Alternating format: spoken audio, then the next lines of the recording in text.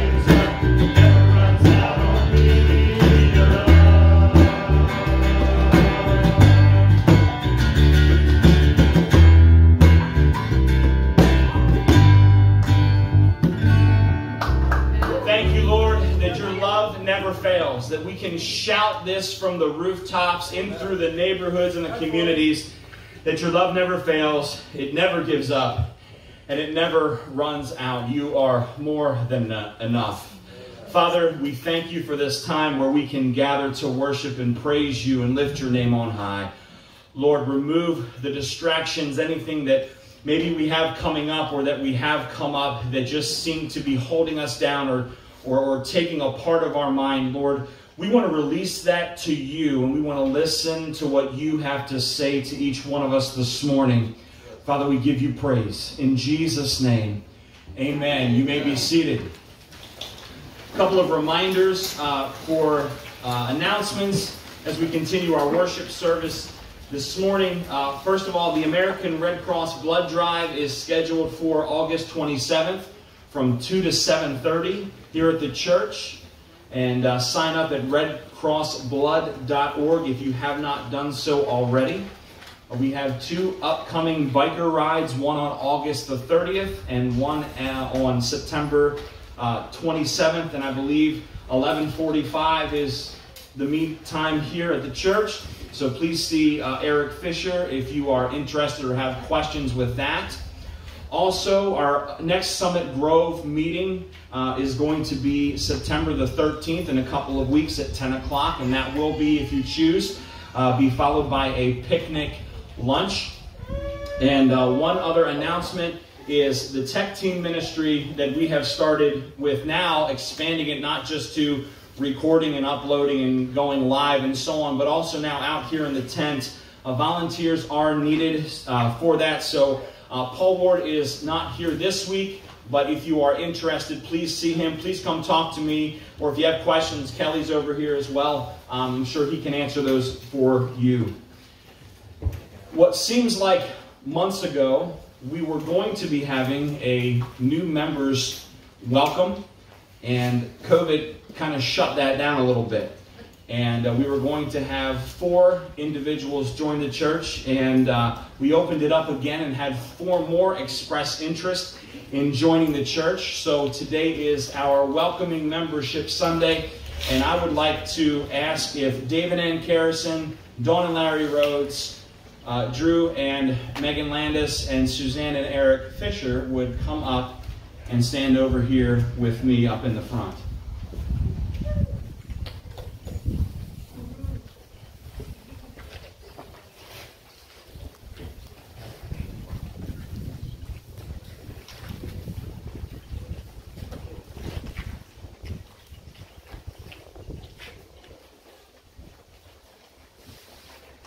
Now again, this will be a tad bit different than what we've been used to, but we have Drew and Megan Landis, our first here, then Ann and Dave Carrison, followed by Suzanne and Eric Fisher, and then Dawn and Larry Rhodes. We're receiving these new members into Glenview Alliance Church today, and all of these folks have attended membership class. We've answered questions that they have, and we are going to be having another membership series coming up in the later part of the fall, so please stay tuned for that if you are interested.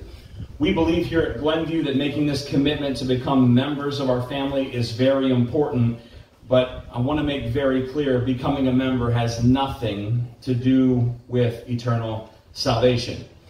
After attending membership class here at the church, those that were interested turned in applications and had interviews with your elder board, and they've testified that they have placed their faith in Jesus Christ as their Savior and Lord, and therefore their destiny is no issue. Church membership, however, is a very significant step in our Christian lives when we identify with the local body of believers and we make a commitment to be fully engaged in what God is doing in and through our local church. So I have a few questions that I'd like to ask those that are making this membership commitment today, and then I'll have a couple of questions for the rest of you, the church family.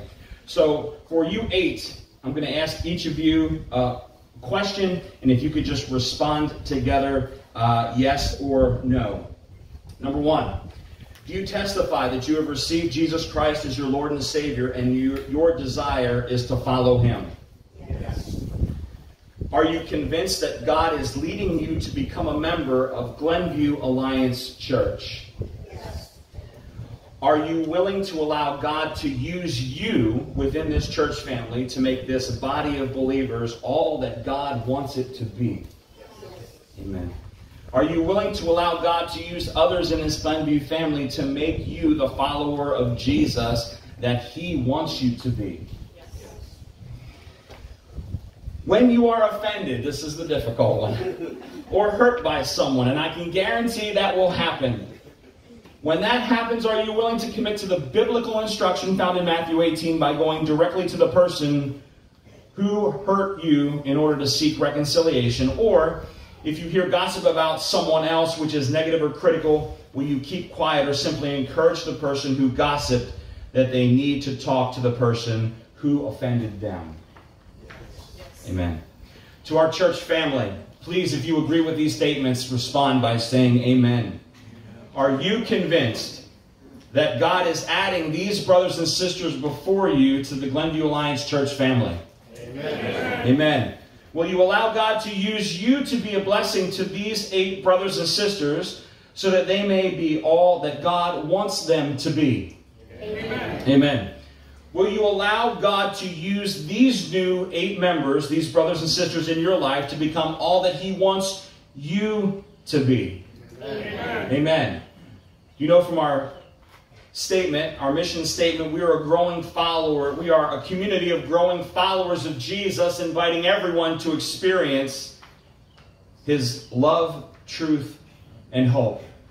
And I would like to, along with the elders and the church family, welcome all 8 of you to Glenview Alliance Church's official members. Let's give them a round of applause.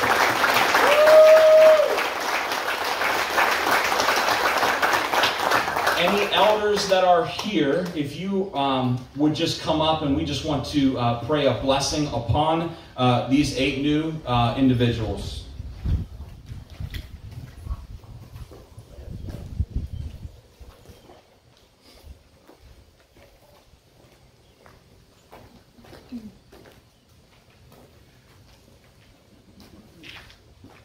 Bruce, would you pray for us, please? Sure. Lord, we are so grateful for what you have done for us, because you, through your Son Jesus, and his payment for sin on the cross, the resurrection from the dead, offers to us the gift of everlasting life and the privilege of being members of your family, being born into your family, and of sharing that fellowship one with another as brothers and sisters in your family. Lord, we're particularly grateful this morning for these 8, these 4 couples who have joined this fellowship. Lord, I'm asking that we will be better for it. Seeing you working through these people, we're already better for it. I'm asking, Lord, that you will, especially as we just struggle and stumble and fall and bump into walls, and not knowing which way to go sometimes because of new directives and different things that are happening in the midst of this COVID situation, which has just so drastically affected the world. Father, especially during this time, that you will help us to draw on each other's strengths. Amen. And draw close to each other, encouraging each other, supporting each other. And that with these new members in this family, Father, that we will, as Jeff already said, be a blessing to them and allow them to be a blessing to us. Please help us to help each other, Father, as we follow you. We ask it all in Jesus' name. Amen. Amen. Extend the elbow of fellowship? Yes, we can extend. Yes. When I call, actually you just go right down the line, and then I will just call them over. There we go. You want to see us? Yes. You have a bone bruise.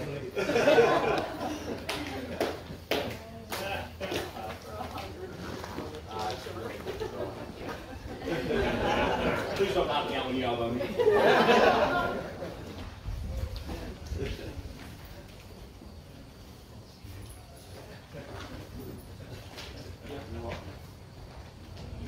That's Larry. Sorry. That's okay. I'll give you your elbow. Thank you. Thank you very much.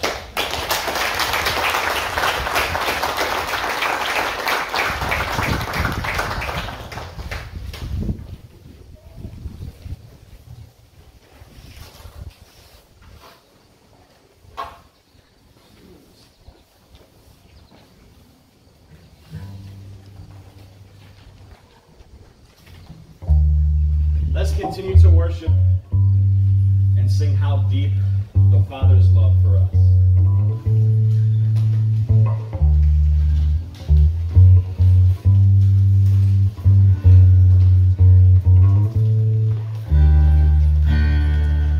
How deep the Father's love for us,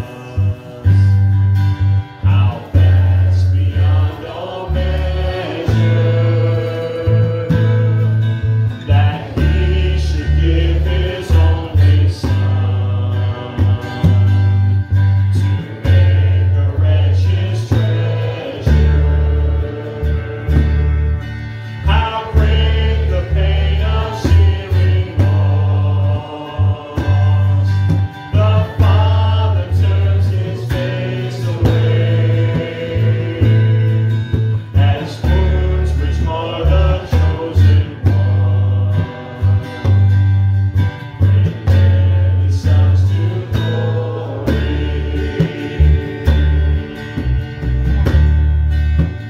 Behold, behold the man upon a cross, my sin upon His shoulders. Ashamed, I hear my loving voice call out among the scoffers. It was my sin that held Him there, until it was accomplished. His dying breath has brought me life. I know that it is finished. I will not boast in anything.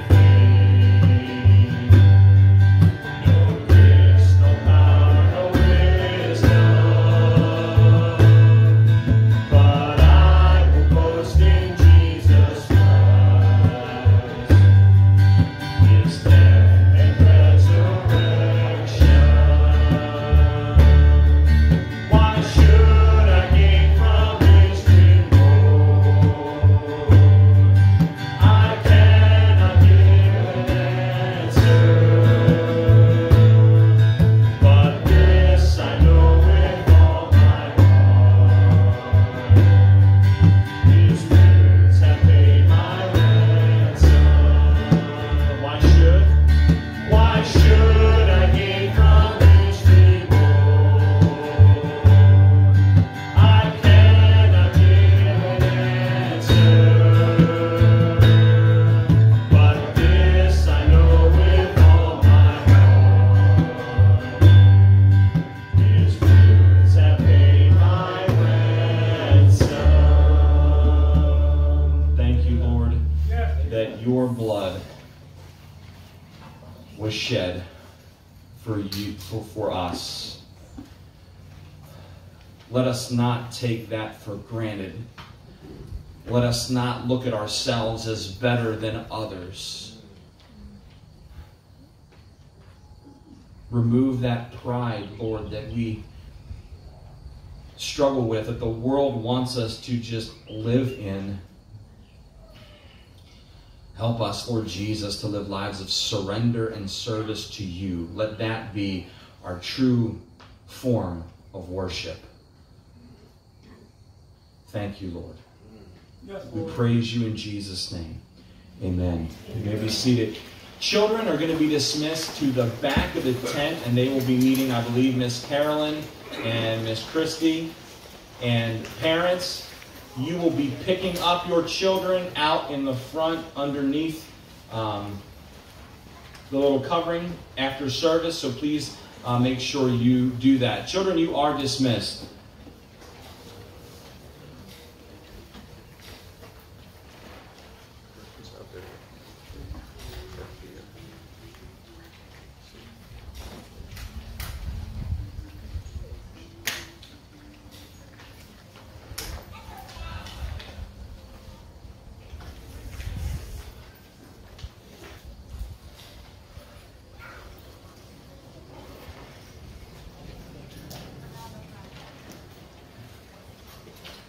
All right, we are going to continue our discussion on the spiritual gifts here this morning.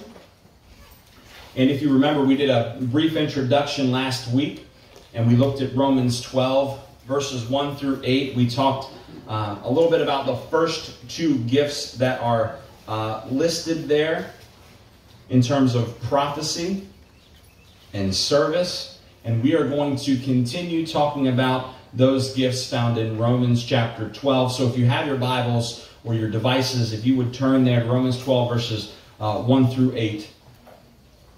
Let's read the Word of God together. If you want to stand, that's fine. I don't want to keep making you go up and down, but if you'd like to stand as we read the Word of God, that's absolutely fine. It says this, "Therefore I urge you, brothers and sisters, in view of God's mercy, to offer your bodies as a living sacrifice, holy and pleasing to God. This is your true and proper worship. Do not conform to the pattern of this world, but be transformed by the renewing of your mind. Then you will be able to test and approve what God's will is, His good, pleasing, and perfect will. For by the grace given me, I say to every one of you, do not think of yourself more highly than you ought, but rather think of yourselves with sober judgment in accordance with the faith God has distributed to each of you. For just as each of us has one body with many members, and these members do not all have the same function, so in Christ we, though many, form one body, and each member belongs to all the others. We have different gifts according to the grace given to each of us. If your gift is prophesying, then prophesy in accordance with your faith. If it is serving, then serve. If it is teaching, then teach. If it is to encourage, then give encouragement. If it is giving, then give generously. If it is to lead, do it diligently. If it is to show mercy, do it cheerfully." Lord Jesus, thank you for your word. Thank you that it is infallible. And oh God, help us to learn to see, to grab on to what you want us to this morning. And for that we give you praise in Jesus' name. Amen. You may be seated. I'd like to begin this morning by looking and talking a little bit about the gift of teaching. The gift of teaching, it seems to me, I know when I was a kid growing up in the church, this is something that I always looked at the pastor or one of the Sunday school teachers to do. And it was something that I said, I'd love to do that when I get older. And sometimes with the gifts, we look at that very thing. We see what people are doing and say, hey, I want that, but our motives are not pure. Instead of, I want to do this to shape the kingdom of God, it's instead, I want to do this because I want myself elevated. And as a teenager, one of the things I struggled with was I want to be in the spotlight. And time and again, the Lord had to humble me to say, no, if you're going to do what I want you to, you will listen to my guidance and direction, and my way will be done. When we look at the gift of teaching, in particular to one of these gifts, James 3:1 warns, "Not many of you should become teachers, my brothers, for you know that we who teach will be judged with greater strictness."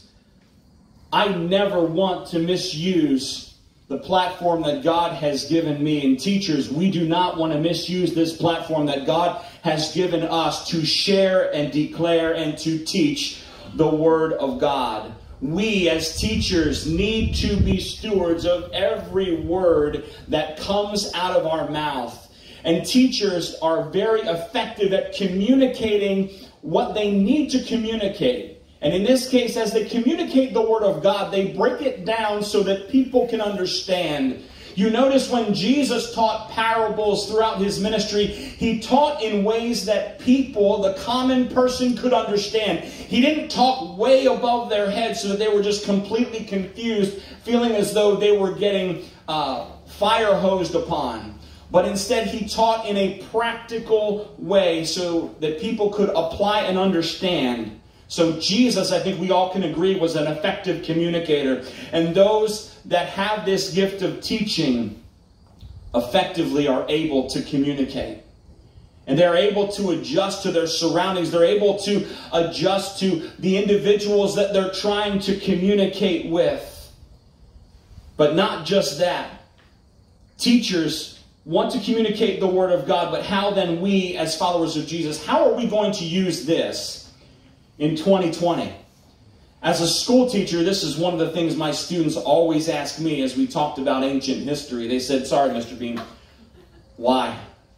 Why do I need to learn this? Why do I need to do this? Mathematics was another one. They'd ask me, why? And there were some things, I'll have to be honest, I say, you know what? You're not going to apply, Greek history or ancient history right now. But math, we'll talk about that. So we need to, as teachers teach the Word of God, need to know how to communicate this so that they can so the listeners can effectively apply what they are learning. Those that have the gift of teaching, they love to study the Word for extended periods of time. They consume the Scriptures.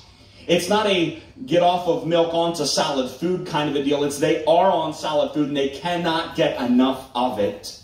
When you experience the power and presence of the Holy Spirit, it is something that you do not want to ever miss again. I know for me personally, when I experienced the moving of the Holy Spirit like I had never had before in my life, it was, I need that every day of my life. Jesus, I need you more and more. And that realization began to click.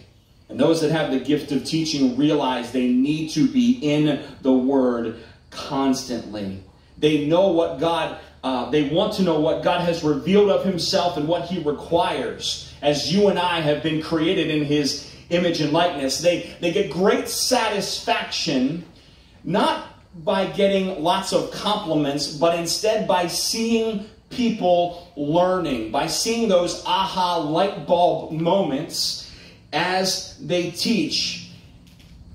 And they're excited to see how the gospel is woven throughout the Old Testament and the New Testament. That it's not just a New Testament gospel. It's not just a New Testament ideology. It's the entire Bible. Everything comes to life as they consume the Word of God. They are not going to beat the Bible over someone's head, but instead peacefully and in love teach them so that they can understand.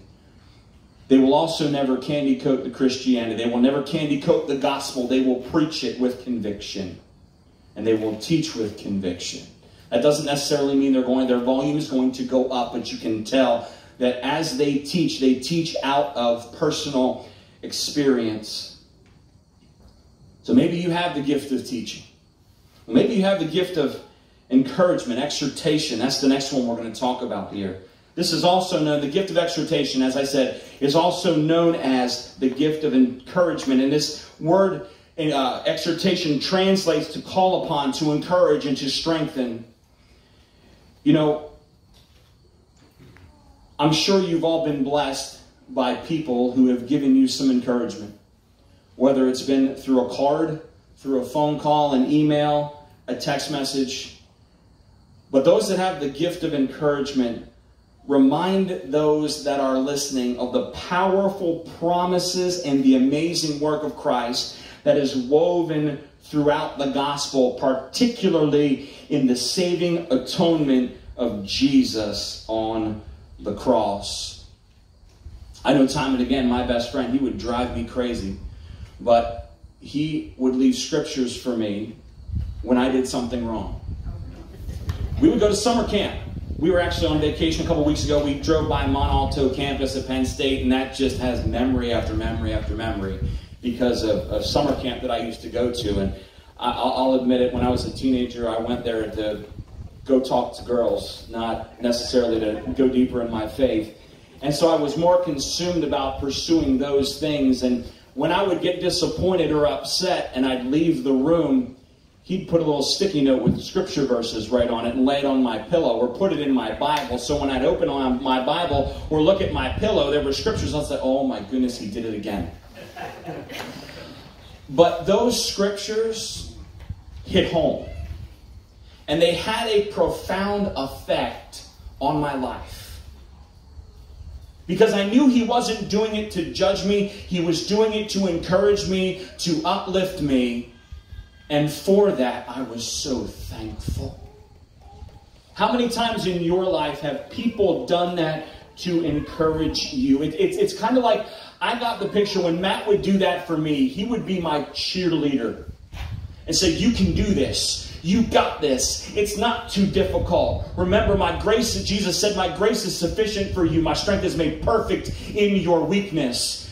Hopefully you have people that speak that truth of the Word of God into your life. Sometimes, maybe oftentimes when you most need it. And that one scripture, that one word of encouragement uplifts you and gets you through the day.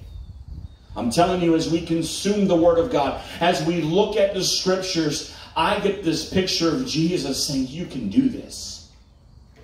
When we want to say, I can't, I cannot overcome, I cannot deal with this situation that's going on, he's saying, yes, you can. But you cannot do it in your own strength. Call upon me, all who are weary, and I will give you rest. We all have the opportunity to be an encouragement or an encourager to an individual or group of people. I'm not just saying those that have the gift of encouragement should encourage. No, we all are called to encourage and to uplift one another. There are those that have an extra ounce of oomph in their gifting. So when I talk about this gift of encouragement, when I talk about the gift of giving, please don't say, well, this is just for those people that have the gift. No, no, no. We all have been called to uplift and encourage. It might not be your strength or your gift, but we are all called to do that in some way, shape, or form. And I encourage you to do that. Why? Because you might be the seed that the Holy Spirit uses. He may use your word to literally transform your life. Remember, I said I was a teenager going to these summer camps. My 92-year-old grandma made one statement to me in my rebellion that changed my life. She's about 4 foot tall. She can barely walk. But I went over to her house because I didn't want to go home because I knew what was waiting for me at home. And I called my mom and dad and I said, listen, I'm going over to Memmy's house. I'm just staying there. She sat down in her recliner and she said, what in the world do you think you're doing? And it was one of those grandma motivation speeches. Okay? Literally, I walked away saying, I don't know if she realized that, but the Holy Spirit just spoke through her. Made me rethink, reshape why I'm doing what I'm doing. I can tell you, her gift is giving. It's not encouragement. But she allowed the Holy Spirit to use her in that moment. Because I wasn't listening to anybody else, and the Holy Spirit knew that. So I encourage you to encourage others as the Holy Spirit leads you. The next gift that's found here in Romans is the gift of giving. And this word, as it's translated, means to impart or to give. It means not just that, but to sincerely and generously give without pretense or hypocrisy. We read in the Word of God that the Lord delights in a cheerful giver. We give without pretense or hypocrisy. Right? We have no motive when we give. The purpose of those that have the gift of giving, what do? They meet the various needs of the church and its ministries, or the missionaries, or people that don't have the means to provide for themselves. Their goal is to provide, giving credit to God's love and His provision. One ministry that stands out to me at Glenview is our deacon ministry, that sacrifices and gives to those in need.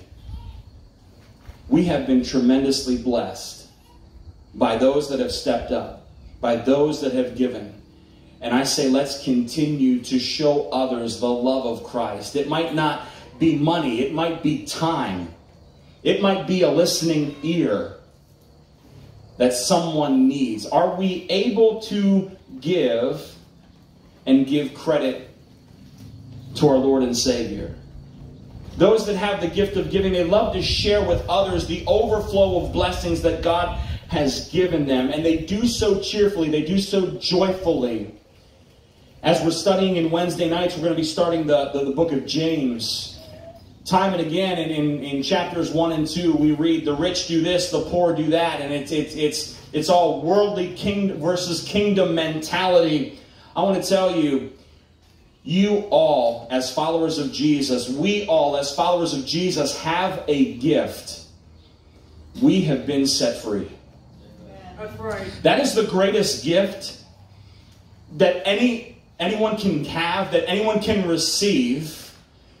And each one of us that calls ourselves followers of Jesus, if we have trusted Christ as our personal Savior, we have this gift. Jesus said, freely you've received, now freely give. Each one of you has a gift to give. And what is that? That's the saving knowledge of Jesus as your Lord and Savior. So please don't think, I have nothing to give. I have nothing to use. Yes, you do. Use your experiences. Use your life lessons that you have learned over time, albeit the hard way. Use those to help teach, to help instruct, to encourage others. Those that have this gift of giving, other than loving to share with others, they are very hospitable and they will seek out ways and opportunities to help others. It's not like they're going to keep everything and say, this is mine. I'm going to just hold it. I'm just going to hold it. They're not digging a hole and putting everything in there. Instead, they are finding ways because they want others to see and know the goodness of God. We sing that song, don't we? Sometimes, I believe in the goodness of God. God is so good. We sing that chorus. He's so good to me. He answers prayer. I love him so. That four-letter word good does him no justice. He is amazing. And we want to give his love away. We want to tell the world about this. I mean, as you're looking this way, just think about the neighborhood behind me. How many of them know the love of Jesus? When was the last time you stopped as you drove through your neighborhood and said, I wonder how many of these people know Jesus? I wonder how many of these people are lost. I wonder how many of these people have been hurt, traumatized by a so-called follower of Jesus that has instead manipulated the Word of God. Pray over your communities. Pray over your neighborhoods. Pray for open doors to share because you have got a gift to give away. The gift of leadership is next talked about in Romans. And this gift of leadership is closely related to the gift of administration. And interestingly enough, the spiritual gift of pastor and shepherd. The word translated here means to lead, assist, to protect, to care for others. And I don't find it coincidence that this leadership comes between the two gifts of giving and mercy. Because leaders, those that have the gift of leadership, often will be very strong in the gifts of giving and mercy. The purpose of the gift of leadership is to care for God's people, encouraging them and leading them, getting them excited to go into a deeper relationship with Christ and each other. Time and again, I have been encouraged. I have surrounded myself with people that I know have a deeper relationship with Jesus. They are more spiritually mature than I am. I want to consume what they know. I want to learn how they've got there. Not for my own selfish ambition, but instead because I want Christ to do that work in me. at the same time, then I'm making sure that I am walking alongside others where I see that passion. I see that hunger for the Word of God. I see that desire to go deeper, and I want to cheerfully walk alongside them, teaching them what I have learned, albeit the hard way, so that they can be used in the way that God wants them to. Those that have the gift of leadership, they accomplish many different tasks and objectives, but they lead in relationship with others. They have a very deep concern for the well-being of others.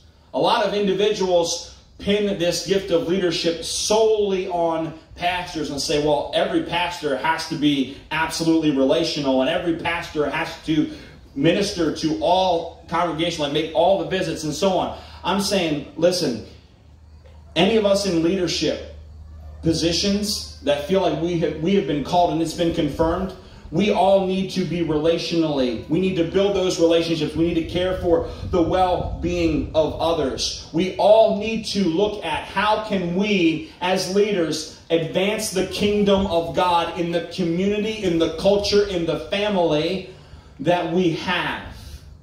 We are going to go to great lengths. Leaders are going to go to great lengths to protect their flock. They are going to spend significant time in prayer.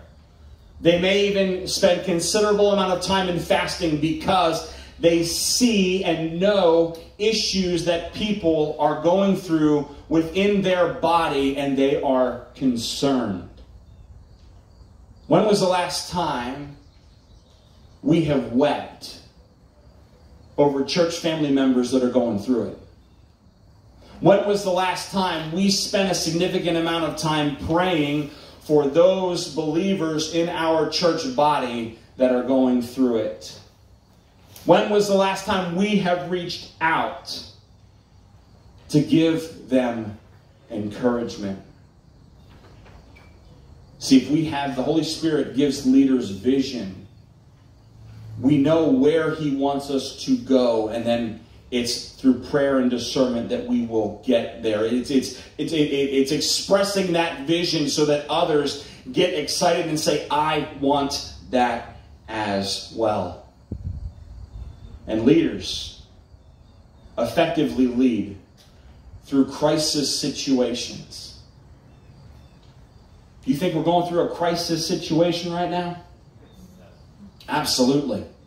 And it's interesting because as I've been going through this, as Nick and I started going through this, and now Nick and I and the elders and the governing board continue to go through this. You know, I talk with other pastors, other friends of mine that are dealing with this, and the constant comment is, you would not believe how many people act like we've been through this COVID situation 500 times, and they're expecting answers, and they're expecting problems solved immediately.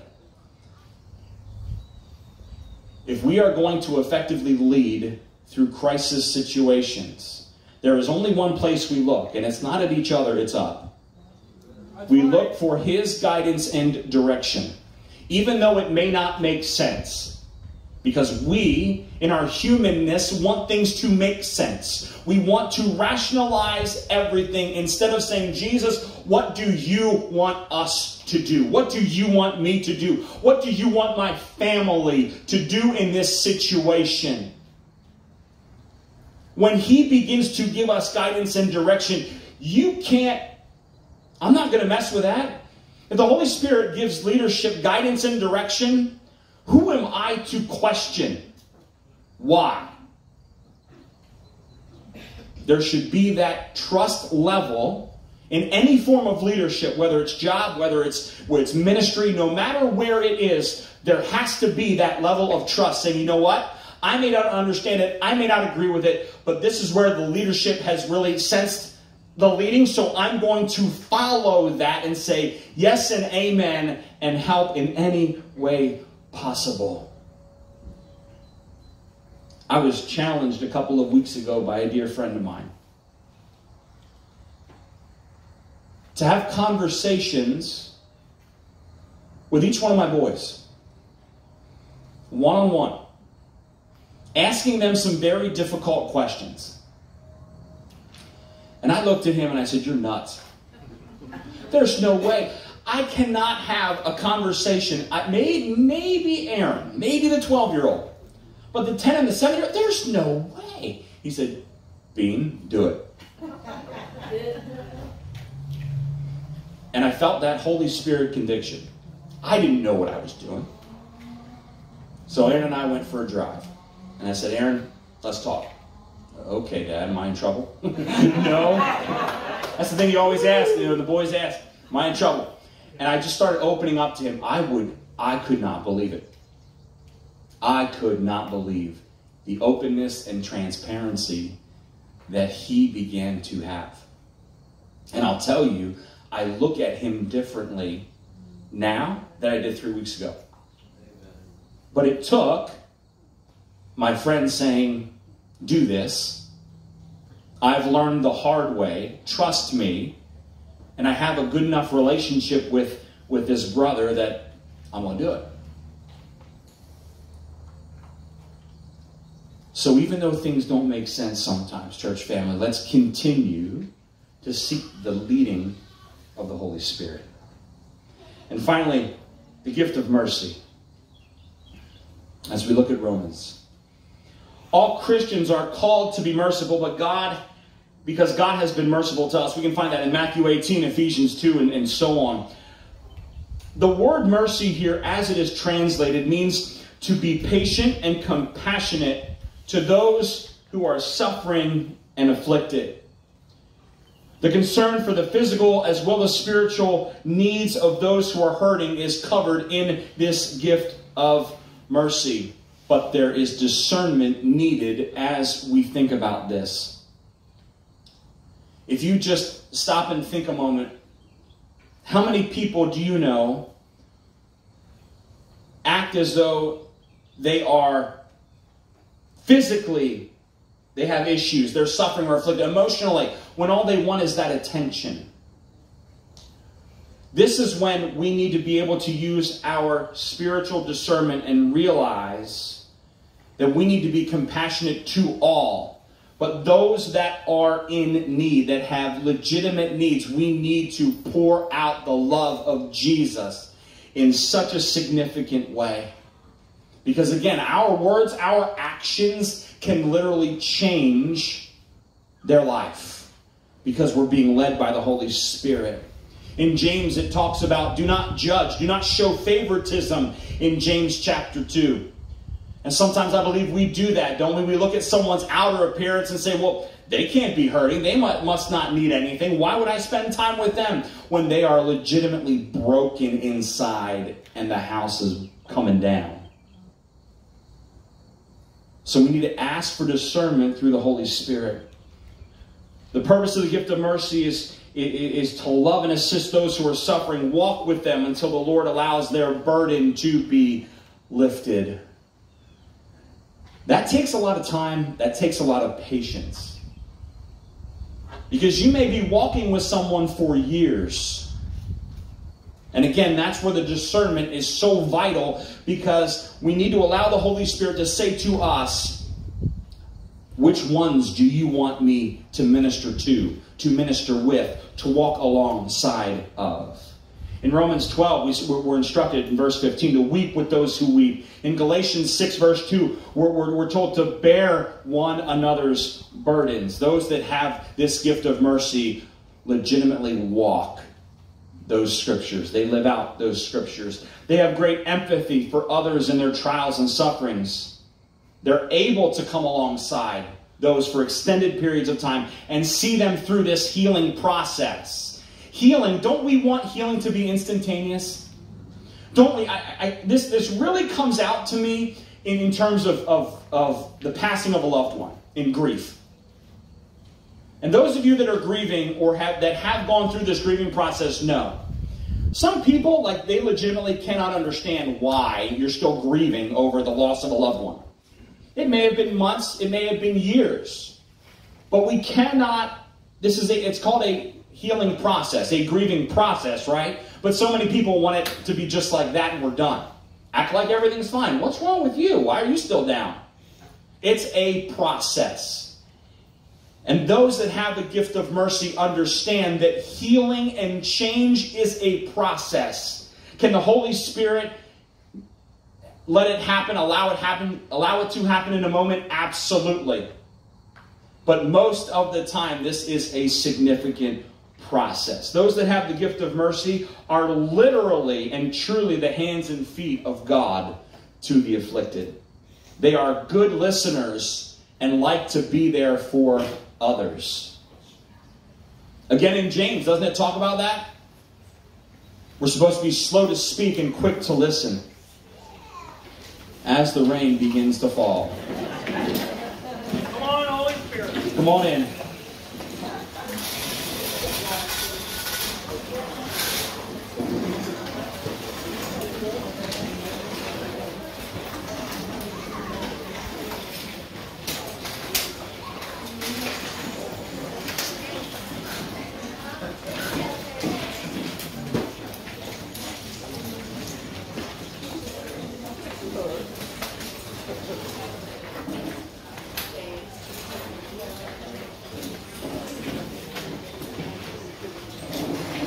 We have some water warriors.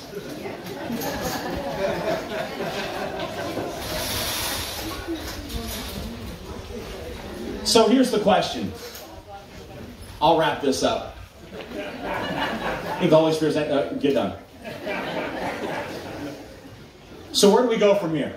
What can we do? As I said before last week, I really want to encourage you to be watchful for opportunities to use your giftings. The Holy Spirit has given you, not just for others, but to build up the Glenview Alliance Church family. Do not allow issues, do not allow troubles, gossip, factions, dissensions, any issues to stir up without addressing them. And ask the Holy Spirit to reveal to you what your giftings would be. Whether that comes through a spiritual gifts inventory, whether it's we sit down and begin to have conversations, do that. Because as I said, we are a body made up of many parts. Each one of us has our own uniquenesses and functions. The question is, are we using those uniquenesses and those giftings to the glory of God so that His kingdom, His church can be advanced? That's what we want to do. That's why we are here worshiping. We want kingdom advancement for His glory. As we've said time and again, it may not be easy. It may push us and stretch us, but that's a good push and a good stretch. Examine yourself. Holy Spirit, what would you like me to do? Bring to mind my giftings. Help. Just reveal that to me. As I'm going about my week, as I'm going about my day, I want to serve you. That's what's going to attract the presence and power of the Holy Spirit, is that humility, is that heart of surrender. So let's go to the Lord in prayer. Father God, thank you for this time. Thank you for everything that you've done in our life.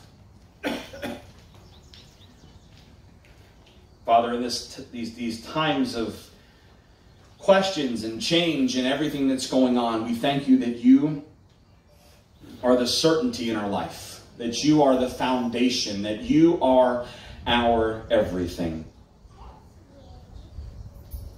We worship you, Lord, and we praise you. In Jesus' name, amen.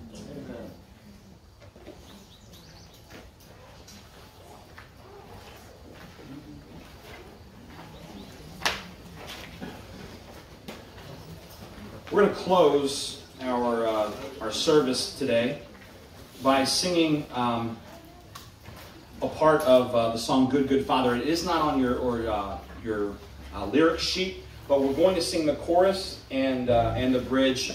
You're a good, good Father. It's who you are. You are perfect in all of your ways. Let's stand.